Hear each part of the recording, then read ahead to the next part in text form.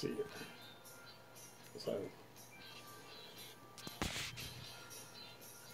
30 seconds till we're back, everybody. Tons of energy coming back out of the commercial break. Yes. A new day in the ring, and they're waiting on Bobby Lashley and MVP.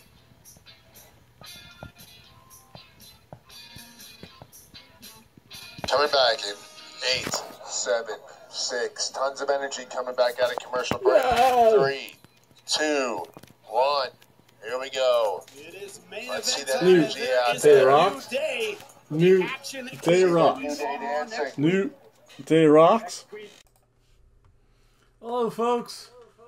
Welcome back for I'm the one, the only. I am Hobo Tom, and now I am 5-second famous Hobo Tom. Because wait a second, I need some stage directions first.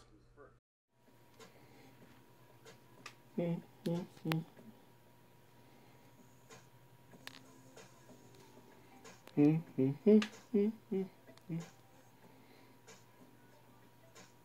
back in 7, 6, 5, 4, 3. Tons of energy coming back out of commercial break.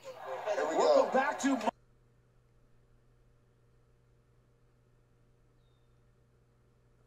Yep, that's right. As you can tell by the thumbnail, this guy, the one, the only Hobo Tom. I've gotten my 5 seconds of fame.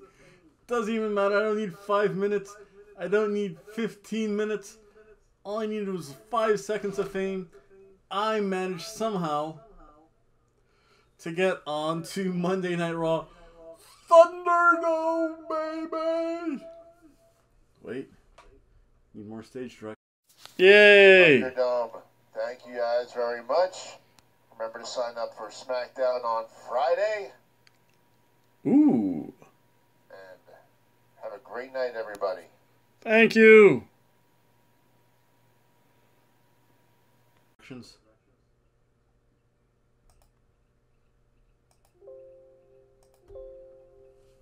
Yep, that's right. Oh, wait. Here's a picture of me. Yep, that's right. This guy made it onto Thunderdome. I was wearing all my other purple Macho Man shirt. Again, WWE needs to wear your Macho Man shirt. And yeah, I'll be showing little clips and stuff. I'll show the other video towards the end. I managed to email a few. Oh, what did she send me?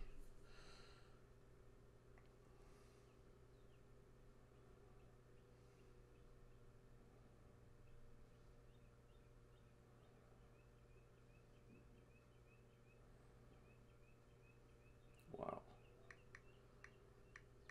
All that stuff.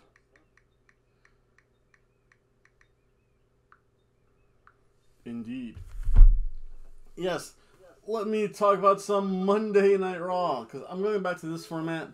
Now that I have one fewer job, this is a little bit easier. I get to relax. Last night I also made my infamous drunken cookie brownies, which is also good. Probably because it is the hurricane showing up, man. It's supposed to show up tomorrow. We'll see. Made some drunken cookie brownies for the people at work so we can celebrate. Have a near proper hurricane party. Even though I think it's either going to be a very heavy tropical storm on like the other side of the state, and we might get rain, but you never know. Also some news about this week. Well, this show is going up as soon as I can get it up. I was tired, zonked out. Apple cider vinegar went right through my system last night. So glad I went to sleep when I did. Had a good workout though, so I'm happy. Today I'm going to be doing a live stream for the Great American Bash. I'll get that set up. Maybe I'll do it. I don't know. We'll see if I have time for a predictions video or not. Wednesday, I'm going to do a review. Or should I go live for AEW? No, I'll just do a review for AEW. Thursday, unfortunately, I close. So there'll be no video Thursdays. Friday night, there will be a SmackDown review. And then next week,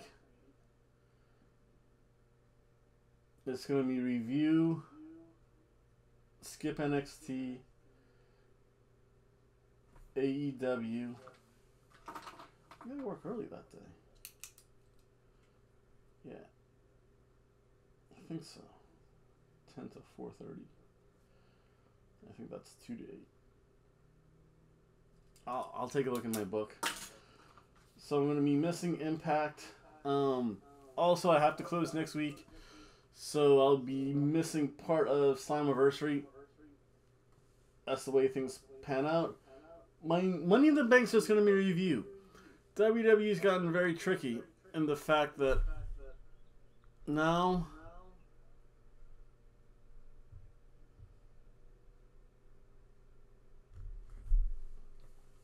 they're really narrowing in on especially the audio part. So I have to be careful about that because I tend to play things loud. So you guys used to be able to hear them. Unfortunately, with the pay-per-views, and you can blame WWE for this, they're just going to wind up being reviews. Which saves me some time. Saves me a little bit of a hassle at least. But I don't know. I'm still on the fence about that. We shall see. Or I just might play from my one computer. Who knows? But yeah. Oh, the next week I also have the predictions for Slammiversary. Maybe I'll have Hobo Tom. Maybe I'll have Dr. Tom and El Vagabundo Hobo Dose come in and do that. So I'll figure out something. That's next week. I have 2 days off. Actually, that's right, with 2 days off. There's no beach. Indeed. But enough about this. Wait.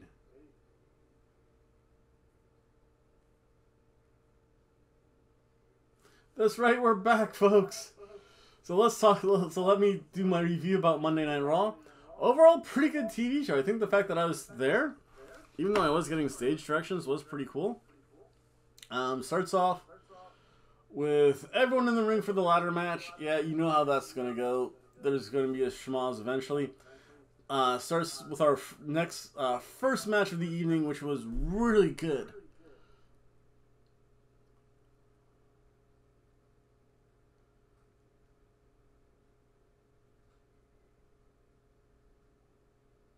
I have no idea what that means. We have Ricochet versus John Morrison. Wow. Really good, solid match. Ricochet strike heavy to begin with. Even the clothesline in the corner was great. John Morrison makes a comeback as he properly should. They have the in the middle power bomb.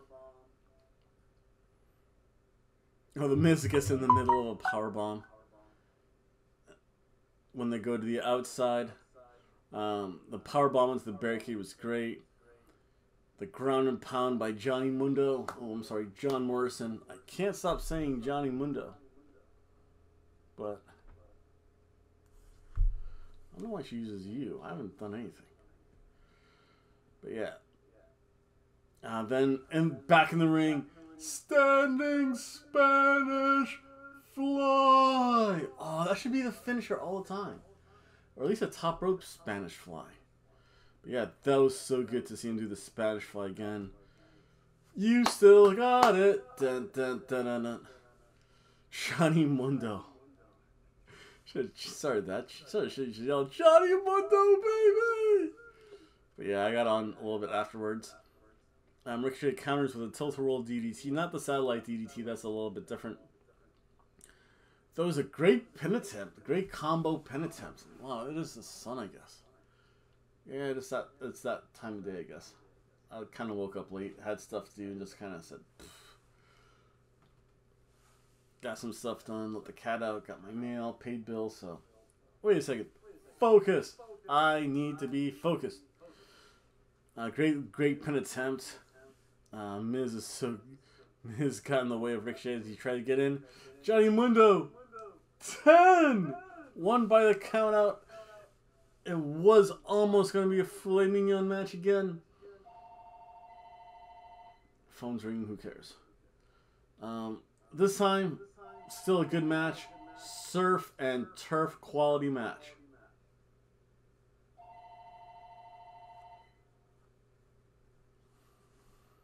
Then we have Jinder Mahal comes in on a motorcycle.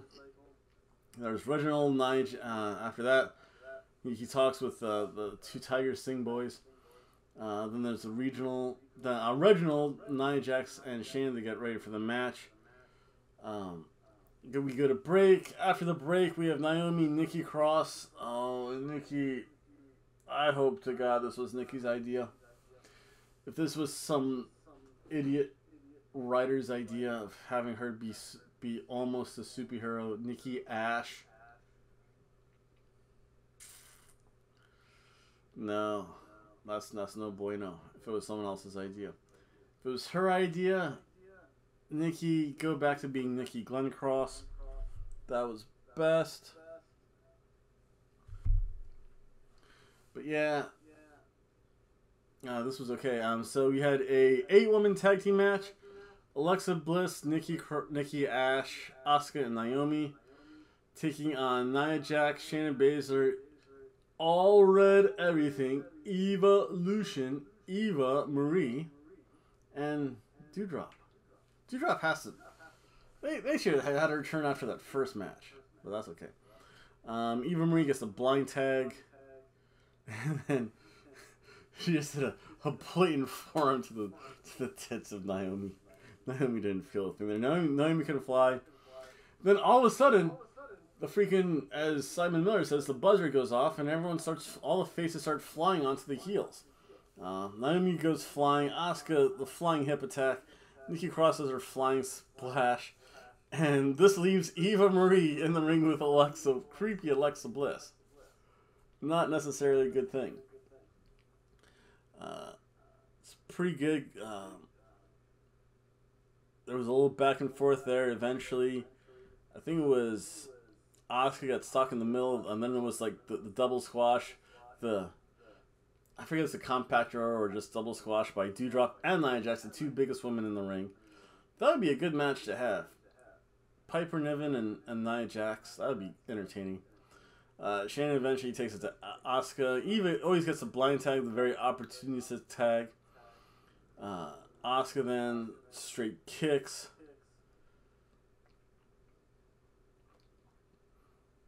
So that was pretty good. When Shayna Baszler got back in the ring. Oh, then there was a Samoan headbutt. Samoan headbutt's best headbutt. I hate to say it, after seeing Piper Niven's headbutt, she kind of like rocked herself. Samoan headbutt, definitely number one. Scottish headbutt. It used to be 1A, 1B. Scottish headbutt's number 2. There was a little comeback again. Shayna and Asuka traded armbars. So that was great. The combo by Asuka and Naomi was really good. And then, geez, I forget who won this match. Oh, yeah. Poor Nikki Cross ate the pop-up Samoan block because there was a bunch of tags. No one knew who was legal. So, Nia Jax eventually tagged herself in. And Nikki's outfit still looks terrible. The pop-up Samoan drop, that was great. The heels win. Nia, Shayna, Eva Marie, and Doudrop win. Of course. Can't be that simple, though.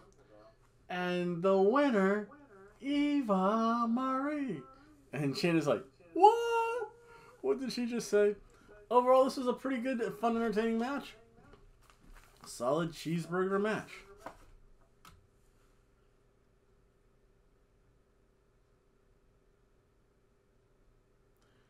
Then we had Bobby Lashley and MVP in the VIP lounge with all the fine hooker ladies. Yeah, that's right. You didn't hear what I was going to say. So that was pretty cool. They've got another match later. Next match was Mustafa Ali versus Mansoor. This is when I got in the Thunderdome. Yes. I was shocked because I was like in the middle of making brownie cookies. I think my show up time was 9:15. I showed up at 9:15. Every so often I'm like, yeah, try again. I figured second time I'm like, yeah.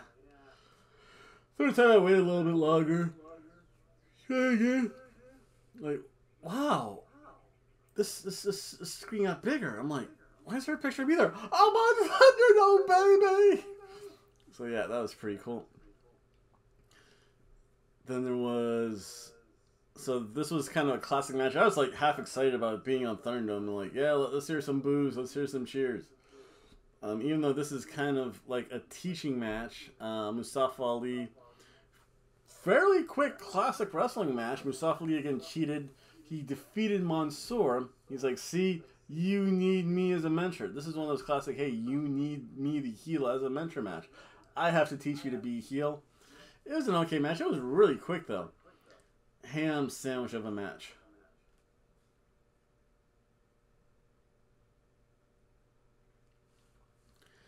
Then we had Jinder Mahal versus Drew McIntyre. And this just was a hard-hitting match.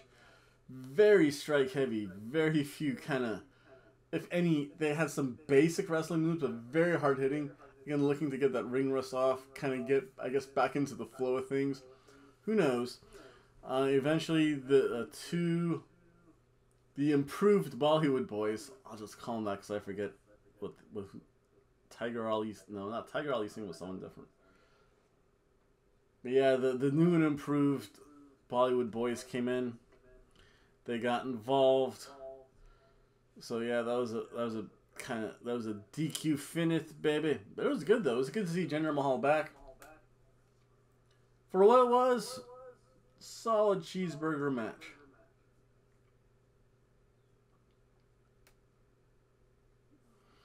This is where the show kind of like really picked up. They had like 3 matches in really quick succession. Because then we had Mason T-Bar. They took on Lucha House Party. We were told, Lucha, Lucha, Lucha.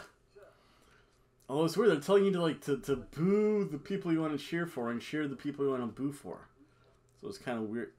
Kind of weird like that. Where was the Charlotte and... Yeah, I'll stick that in here. Probably after that. Oh yeah, that's right, because then that led up. So we had Matt Riddle taking on AJ Styles, and this was a really good match. Classic submission style wrestling match to begin with. Both trading submissions. That was great. Again, Riddle's going for things like the knee bar. AJ Styles, a calf puller, not so much the calf crusher. Really great start. Matt Riddle.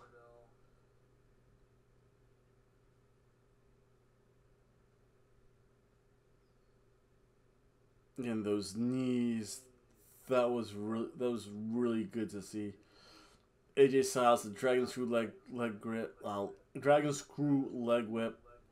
On the outside, Matt Riddle tried to do something. Omos just kind of swept the leg. That was great. That freaking one big arm. They trade blows, a Proton Bomb, and then we almost saw AJ Styles versus the top rope again, but this time it was planned, and that was from Chikara. Mainly because AJ Styles went up for the phenomenal forearm, got kind of, I think Matt Riddle kicked the ropes, so he kind of fell off. Not as bad as the Chikara spots of AJ Styles versus top rope, but still. Kind of that very quick flashback to that. Matt Riddle then begins to channel Viper. Randy Orton does the draping DDT. Eventually Matt Riddle hits a roll-up because AJ's distracted because the Viking Raiders were hiding behind the barricades. I couldn't see that. That was weird, though. They were just like hiding. You're like, huh? I wonder if the person who's like underneath the barricade actually sees that. I don't know, but that distracted AJ enough for Matt Riddle to earn the roll-up victory. Good match, though. Solid. AJ Styles really can do no wrong. Cheeseburger match.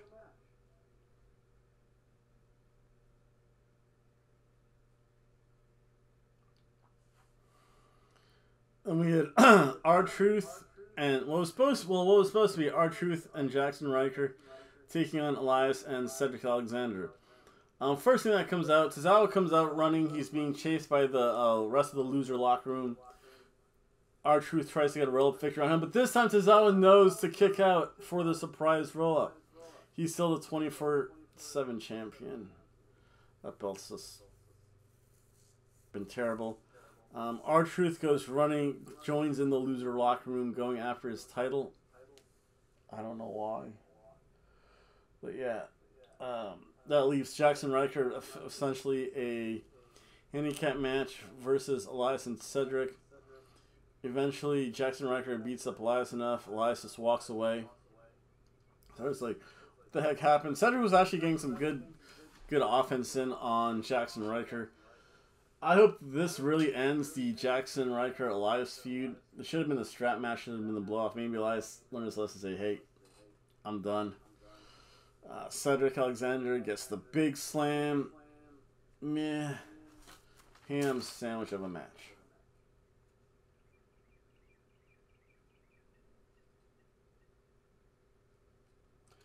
Then we have the Charlotte promo where she comes out on a crutch. She cuts a promo. People said, yeah, cheer her. I'm like, no. Boo, Charlotte. Boo. Charlotte did lose weight, though.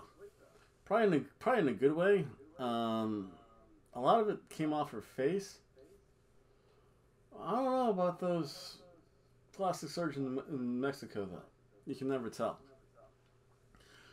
And then Rhea Ripley came out, and it's like, what the heck? I'm like, who do I... This is one of those times where it's like, I don't like either of them. And we're told to cheer Rhea Ripley up. I'm like,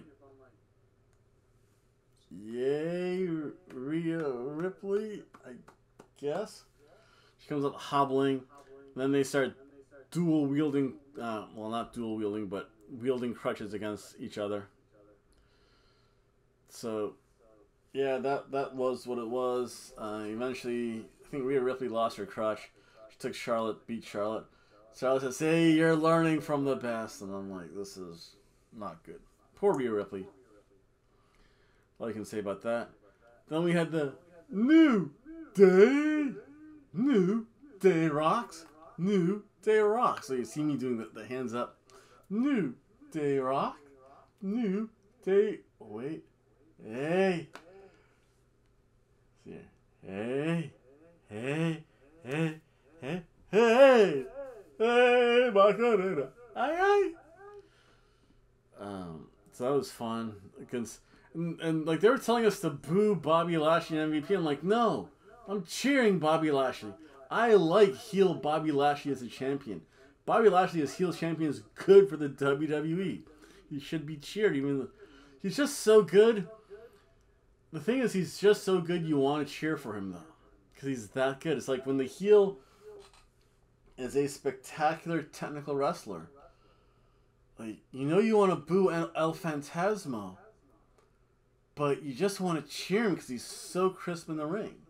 It's so hard to boo really good wrestling technicians, even if they are the heel. You're like, Bobby Lashley's good. You can cheer the New Day too because they're the more traditional faces, but Bobby Lashley you just want to cheer for. He's a great wrestler. Classic collar and elbow tie up. I like that.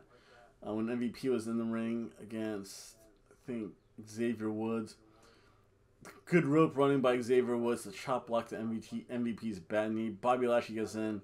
Oh, just takes it to poor smaller Xavier Woods. A big shoulder. Heavy strikes in the corner. The shoulder rams. There was a good short suplex. The good vertical suplex by MVP that got countered by Kofi. Then, of course, New Day did the Unicorn Stomp. And you always cheer Unicorn Stomp. Yay! Again, the great heel double team. Kofi with the flying tomahawk chop off the top rope. Then the boom drop. The Trouble in Paradise at Bobby Lashley that knocked him out of the ring. MVP it's another Trouble in Paradise. MVP gets pinned. Bobby Lashley doesn't look too happy. See, this would kind of be that natural progression where they broke up the Hurt Business too soon. A lot of people have said this. But now this is a natural progression. It's like, hey, MVP's like the third wheel. You're Bobby Lashley. If they do this over... It shouldn't be SummerSlam. They kept this up where MVP would somehow cost Bobby Lashley the victory. if they did it for a good 4 more months, that's a good build-up. Well, that's, for the most part, is a good build-up for WWE. If it's like next week they split, nah, too soon. A good at least 4 months, if not leading into potentially WrestleMania. So a good 4 to 6 months of this. That would be a really good build-up. Don't kill it so soon. With that, that was, I'll tell you what, an entertaining Monday Night Raw. A shock of a Monday Night Raw. Again, I told you guys the schedule for the rest of this week. Later today, especially by when this video goes up, I'll be having some cheeseburgers, onion rings, french fries. It's going to be the All-American Bash. And I'll probably be doing a live stream of that. They shouldn't get the audio for that. I might even have a beer. Because it's an All-American Bash. Bacon, cheeseburgers, french fries, onion rings, and beer. Sounds natural to me. I didn't eat much last night anyway. And then Wednesday, what am I doing? Oh, Wednesday I do a review of AEW. Thursday I can't watch Impact. I have to work that day. Friday I'll be doing a review of SmackDown and I have to go to Hobo because Sunday it rained and it was the 4th of July.